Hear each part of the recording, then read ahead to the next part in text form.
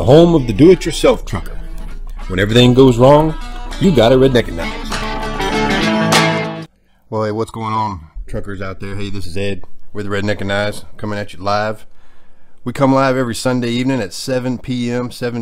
Eastern Time. And you can call in at 516-387-1733 to be part of the conversation, and we appreciate everybody joining in. So we were just kind of hitting the news and highlights of what's going on the road and different kind of things.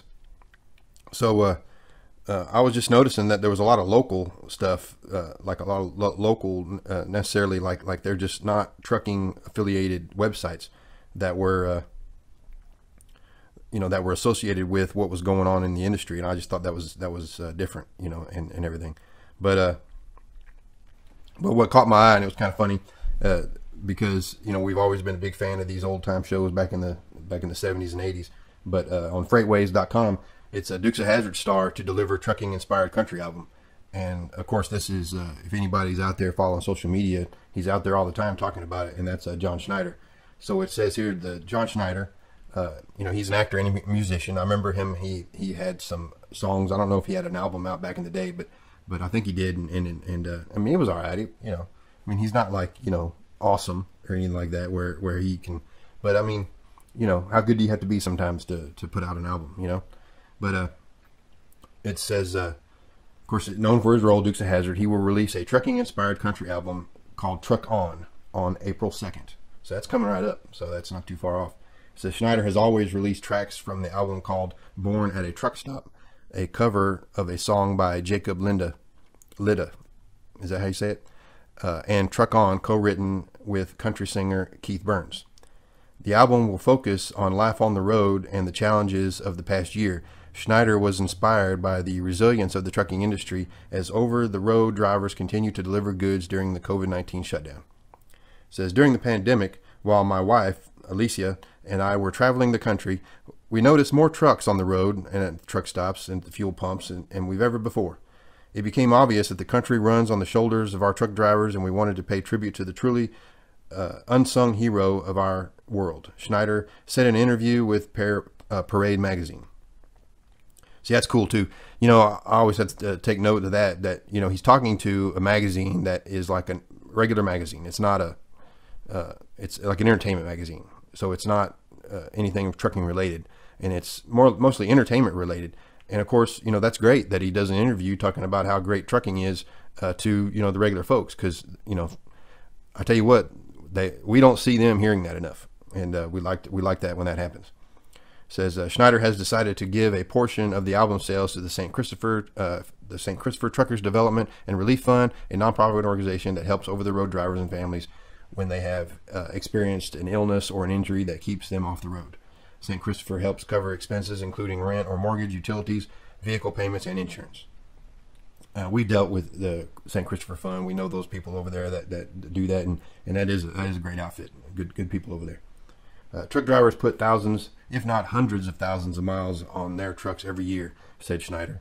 Each one of those miles represents time away from their family. It's important for us to be involved with the St. Christopher Truckers Fund because this is an organization that helps drivers provide for their families while they are away. It's also a way for us to help those who have been helping us throughout these hard times.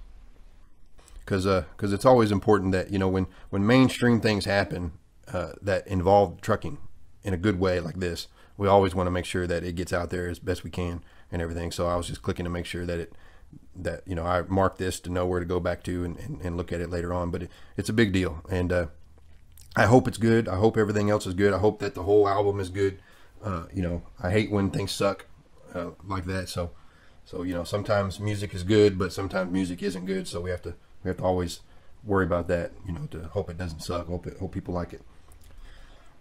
So yeah, that's interesting. There's I would like to see more people get into trucking songs like back in the day. I mean, everybody knows that like in the 70s and early 80s, the country music singers, like the people that were topping the charts in the country music, they had truck driving songs, and then you ask other people that have gotten their inspiration from why they became a performer is from the singers that did truck driving songs. You know, like the Red Servine and the what do you call it?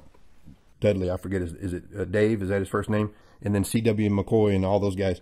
Those kind of guys. It was awesome. And you know, I still got a lot of their CDs and stuff where they threw it all together. You know, you go to a truck stop back in the day when you still bought CDs or cassettes, you could buy CDs and cassettes that had, like, you know, 20, 30, 40 songs, all trucking, all collaborated on one CD. And they weren't expensive at all.